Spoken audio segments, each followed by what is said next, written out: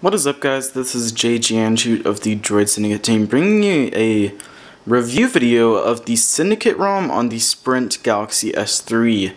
Now, this is a Android 4.0.4 based ROM that is built up from TouchWiz, and it's actually a very nice ROM. I'm very impressed.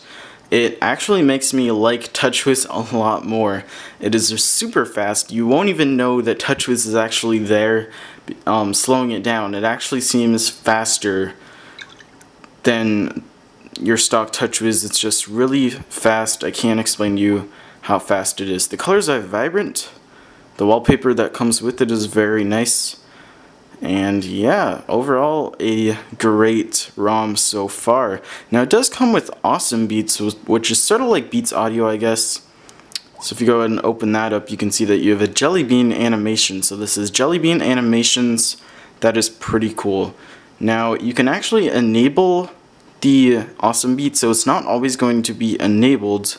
But if we do enable that, we'll have pretty much all these options down here. So we can select a beats preset, we can enable the equalizer, we can do lots of stuff, and that's just really cool for you audiophiles out there that just like to listen to music and stuff like that. And other things that come with this ROM is on the next page. It comes with Super User and CPU Sleep. Now CPU Sleep, I have no idea what this does, but I don't know, if you can tell me in the comment section below. It's probably going to make the CPU sleep to give you better battery life. I'm not sure. That's just a newbie guess. I'm not that much of a CPU guy. But yeah, you get Super User to obtain root access. You got S-Voice. And looks like you did remove some Samsung apps. Not all of them, but some. You can see that you still have S-Voice, Sprint Hotspot, S-Memo, and of course Internet.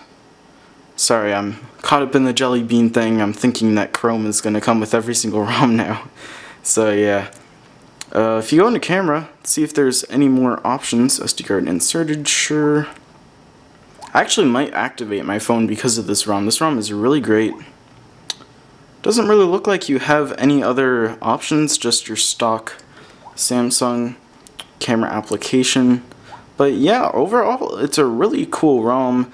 This isn't really of a review. What would Josh do has actually been mentioning this in his videos, that a review is only after you use it for about a week. I don't really do reviews. I just show you sort of a first look so you can see what is actually sort of up and happening with the ROM. Now if you go into settings, go to about phone, you can see here that we got build number Syndicate version 1.2, and we got baseband version L710 VPLF9, and Android version 4.0.4, of course, right there. And also, let's go to, do we have more options? Because sometimes they do give you more options in ROMs like this.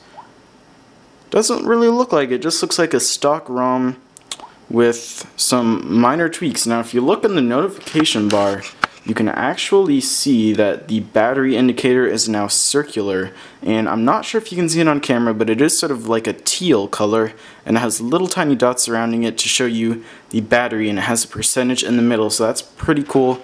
But nothing really else. UI differences have not really changed.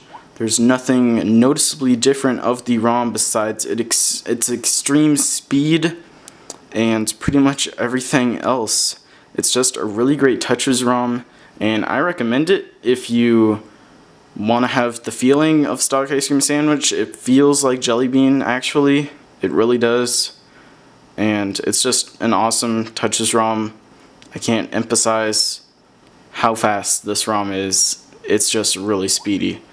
So yeah, I'll have a ROM link into the description. I'll also have a how to install video link in the description.